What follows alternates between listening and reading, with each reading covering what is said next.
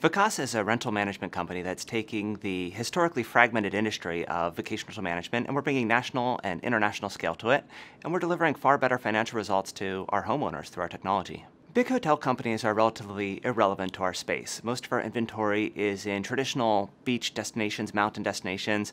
Our people are looking for that four-bedroom oceanfront house. It's not really comparable with a hotel room.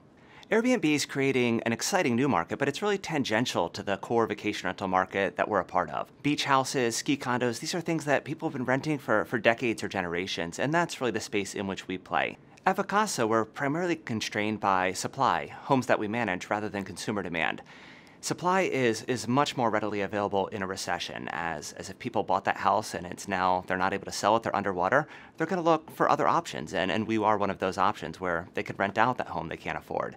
In a hot market like today, it's a bit of a headwind. People are selling their home for 50% more, twice as much as they paid, whereas if the market slows down, people will be stuck with those homes, and then they'll be looking, how can I monetize this home I'm not using?